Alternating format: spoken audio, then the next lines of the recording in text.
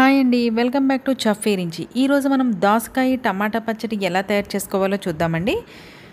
ఇది వేడివేడి అన్నంతో తింటే చాలా బాగుంటుంది. ముందుగా వీటికి కావాల్సిన ఇంగ్రీడియంట్స్ ఏంటో చూద్దాం. దోసకాయ పావు కిలో, టమాటాలు 2, పచ్చిమిర్చి 4, ఎండుమిరపకాయలు 3, చింతపండు చిన్న రెమ్మ, అలాగే ఉప్పు, ధనియాలు.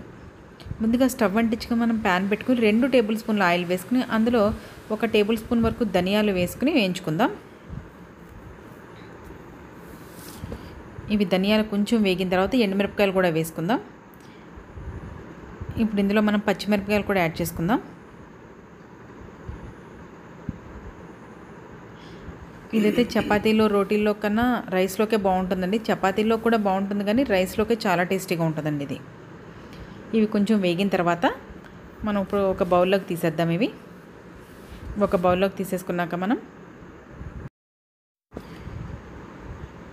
ఇప్పుడు ఇందులో మనం టమాటా ముక్కలు అలాగే దోసకాయ ముక్కలు కూడా వేసుకుని ఒకసారి కలుపుకుందాం. ఇవన్నీ సరే ఈ విధంగా కలుపుకున్న తర్వాత ఇప్పుడు ఇందులో మనము 1 టేబుల్ స్పూన్ వరకు పసుపు అలాగే 1 టేబుల్ స్పూన్ వరకు సాల్ట్ యాడ్ చేసుకుందాం. అలా ఒకసారి ఇవన్నీ మిక్స్ చేసుకున్న తర్వాత ఇందులో ఇప్పుడు మనం చింతపండు కూడా వేసేసుకుందాం. చింతపండు కూడా వేసేసుకున్నాం. మనం ఒకసారి మిక్స్ చేసుకుని మనం మూత పెట్టేసుకుందాం.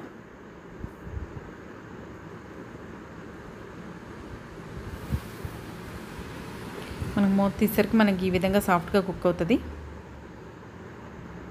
మళ్ళీ ఒకసారి మిక్స్ చేసేసుకుని మనం ఒకసారి మళ్ళీ మనం మూత పెట్టుకుందాం.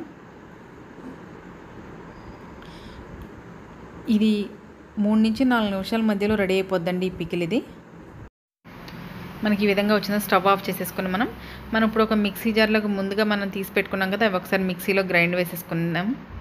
తర్వాత దోసకాయ ముక్కలు టమాటా ముక్కలు కూడా అందులో వేసేసుకుని మనం మెత్తగా చేసేసుకుందాం. తర్వాత ఇప్పుడు ఇందులోనూ వెల్లుల్లి అలాగే జీలకర్ర కూడా మీకు ఇవి 2 ఆప్షనల్ అండి, మీకు నచ్చితే వేసుకోవచ్చు. ఇప్పుడు ఒకసారి మెత్తగా చేసేసుకుని చూసారా మనకి ఈ విధంగా మెత్తగా నలిగిన తర్వాత ఈ పికిల్ వచ్చేసి మనకి మన అమ్మమ్మ వాళ్ళు చేసిన టేస్ట్ వస్తుందండి. మీరు కూడా ఒకసారి ఈ విధంగా ట్రై చేయండి. ఎండుమిరపకాయలు వేయడం వల్ల బాగుంటుంది. అలాగే పచ్చి ఉల్లిపాయ ముక్కలు కలుపుకొని అన్నంలో తింటే చాలా బాగుంటుందండి ఈ పికిల్. అలాగే ఎంతో టేస్టీగా ఉండే మనకి దోసకాయ టమాటా పచ్చడి రెడీ అయిపోయిందండి. ఇది వేడివేడి అన్నంలో తింటే నెయ్యి వేసుకుని చాలా టేస్టీగా ఉంటుందండి. మీరు కూడా ఒకసారి ఈ విధంగా ట్రై చేయండి.